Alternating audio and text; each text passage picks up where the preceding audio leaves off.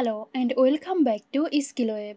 In this tutorial, I'm going to show you how to change the background in Trello. So let's have a look now.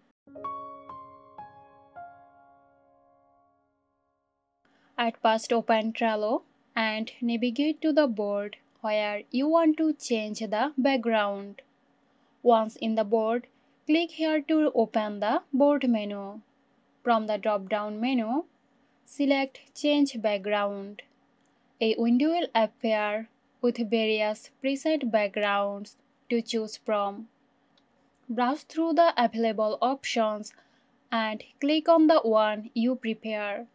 If you want to use a custom background, click on the Upload option to select an image file from your computer. So that's it. If you found this tutorial helpful, give us a like and subscribe to our channel for more interesting videos.